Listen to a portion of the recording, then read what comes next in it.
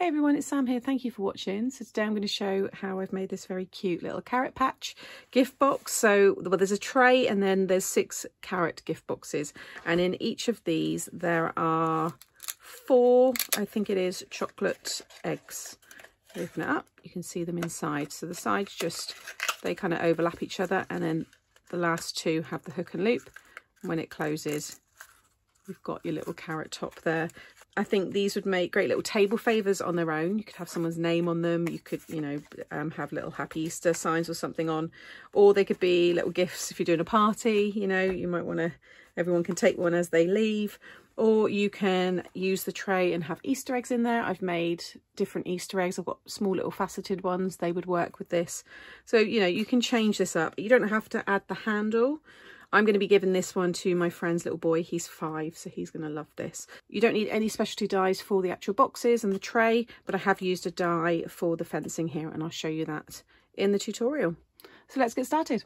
Okay, so to make one of the carrots, you're going to need to cut yourself, if you want to do 6, and you want 6 pieces of 6 by 4.5. Along the 6-inch side, you're going to score at 1.5, 3 and 4.5. And then along that 4.5 side, you're going to score at 4. I've then cut myself this green piece, which is 5 by 2.5. Again, you'll want 6 pieces. And to attach the tops there, I've got a little circle that I've punched as a 1/2-inch circle. So fold and burnish all of the score lines. And then from the score line up, you want to mark 2.5 with a pencil. So, or just mark up 3 inches from the very bottom. It's probably easier to say that instead. So 3 and again 3, like so. And then very lightly just draw a pencil line like so. Okay.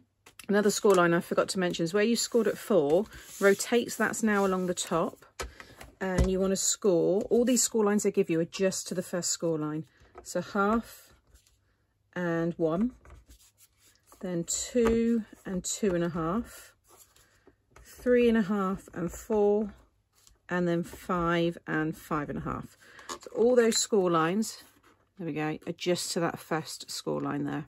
I'm going to now cut these first and then do the other score lines, so I think it'd be easier for you to see. So where you've got all of those little cut, score lines, just cut up all of them. The ones that are on the actual main fold you can skip, so just cut up the ones that you've scored and then remove the corner ones completely. Next, just fold up all the single squares because we want to keep those, and then you can just cut away those double squares or those rectangle pieces.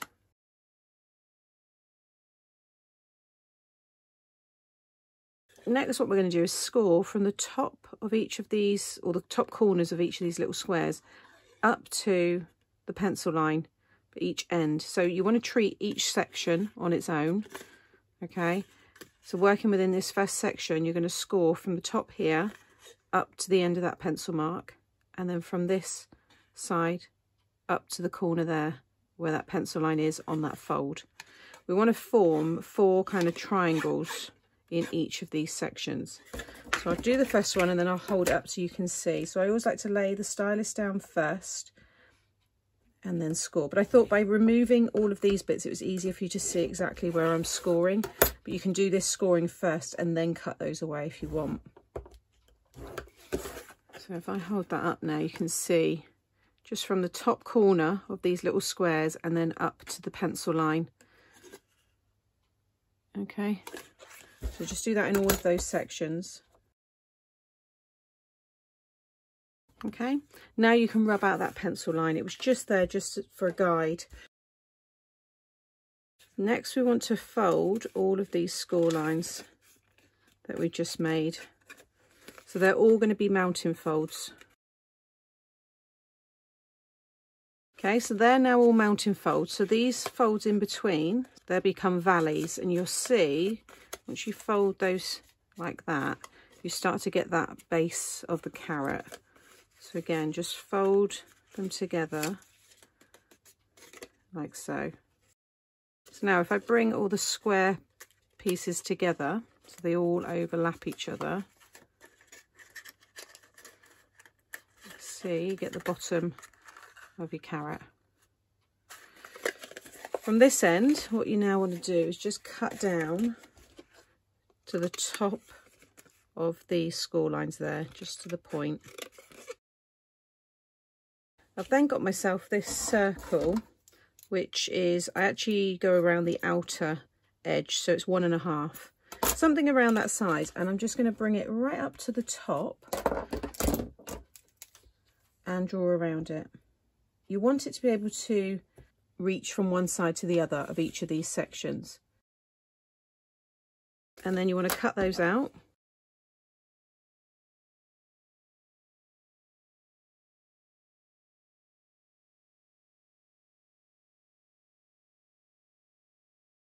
And then you just want to add a curve, so they all curve inside. Next we can start sticking it all together. So I'm going to take my quick grab glue and start with this one here, and just add your glue to one side like so, and then just pinch that together. Make sure it's completely dry. And then keep that one pinched together. Whilst that's drying, you can go on to the next one.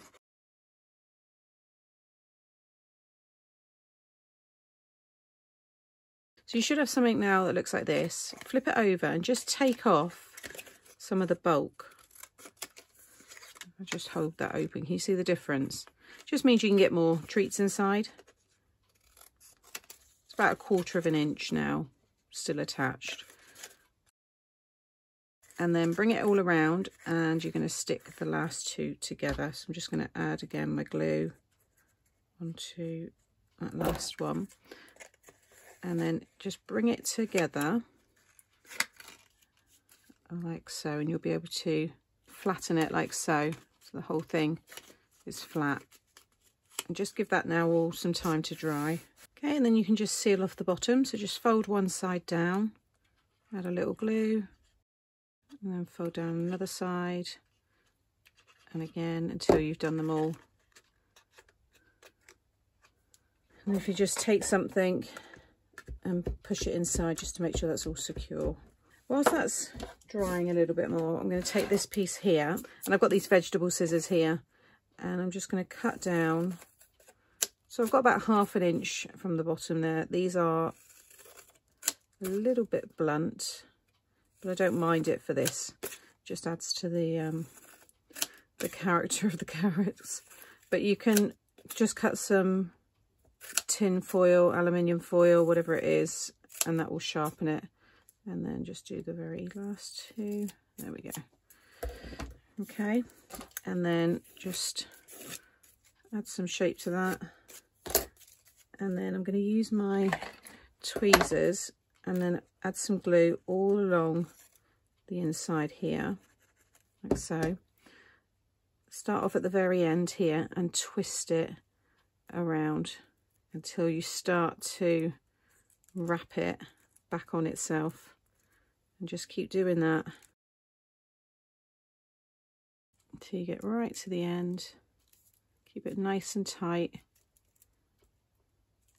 like so. Can leave that to dry for a minute.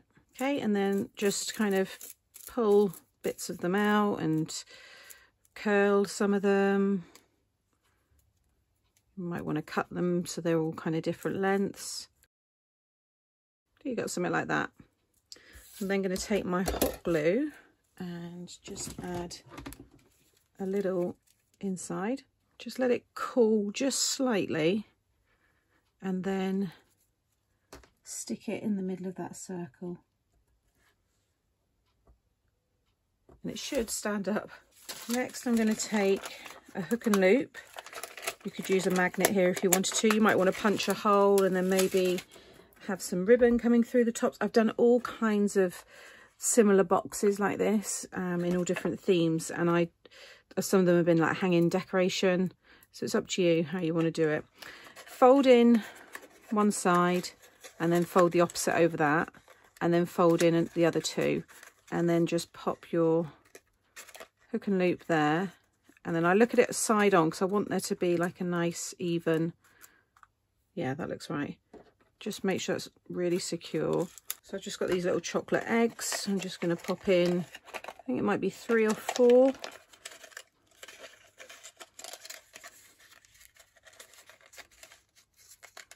There's 4 in there, so 4 across 6 of them, so there's plenty of chocolates. And now this one I can just add some hot glue onto there, and you don't have to add the circle, but I do think it's just a bit neater. And then attach that right on the top there. I think they're so cute.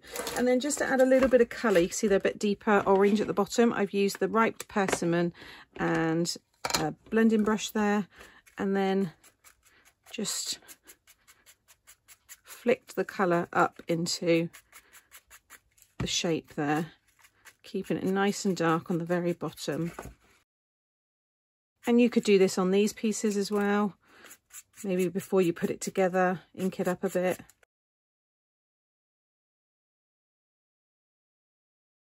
I'm happy with that. Okay, so that's all 6 of those. So if you want, just now add a little sentiment on the front. They'd be nice little table favours on their own, but I'm going to make the little carrot patch now for them to all sit in. So to make the box, you want to cut yourself a piece of 8 1/4 by 5 3/4, and you want to score at 1 1/8 on all 4 sides. Now the reason I've done 1 1/8 is because when I bring up the side, the green's acting as the grass, and then I've cut these from this set, I'll show you in a second, and the top of this will hide just behind this bit here. I didn't want it coming up any higher, so that's why I've done 1 1/8. If you want to do 1 on all 4 sides and you haven't got anything like this, and that's fine. This is from, it's a little die here, and it's from my stamp and die set, which is just called Garden. You've got your dies there, and then you've got the stamp set here as well with all the different sentiments on it. So I've cut myself 6 of those, and what I did is I stuck them together like so. So I stuck the middle one over the top of these 2 here. So just add a little glue like so. Use your grid just to keep everything nice and straight. Like so. And then I'm going to snip off these end bits so it will look like this, and the width of that is 6 inches.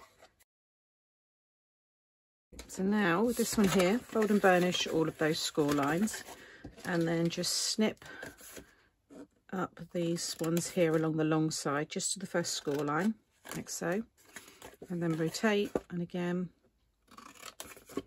like so, and then just take a little wedge off of each side, and then I'm just going to add my glue on the tab there, pop that under, bring up the side, and just make sure you've got a nice right angle there on the corner, and then just repeat that on all 4 corners.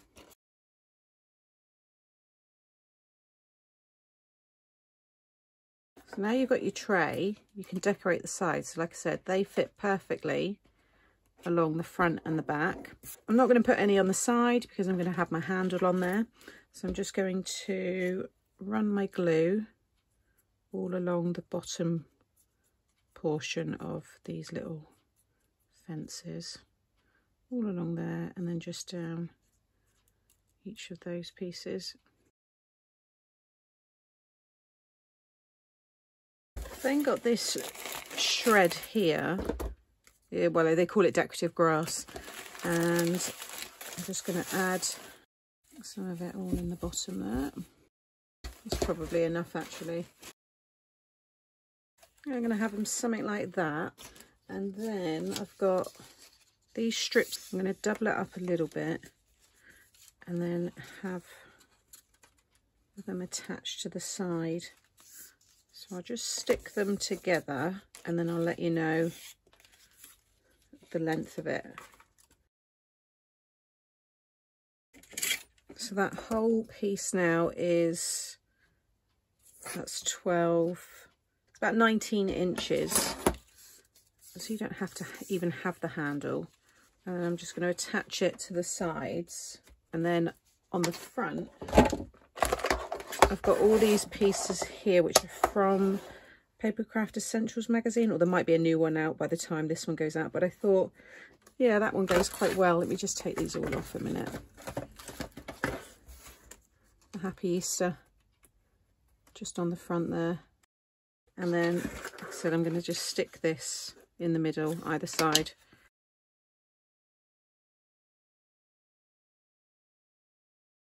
There we go, so that's how it looks. I think it's really cute.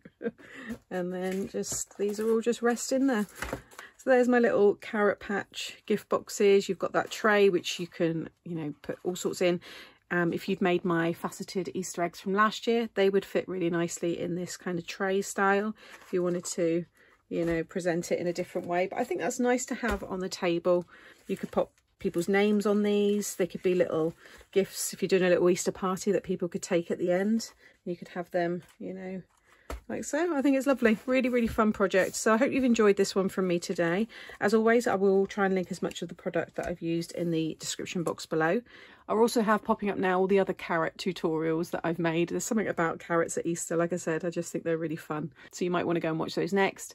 And as I always say, if you've enjoyed today but you're not subscribed, click the subscribe button and hit the notification bell, and that way you won't miss out on any future videos. Take care, and I'll see you again soon. Bye.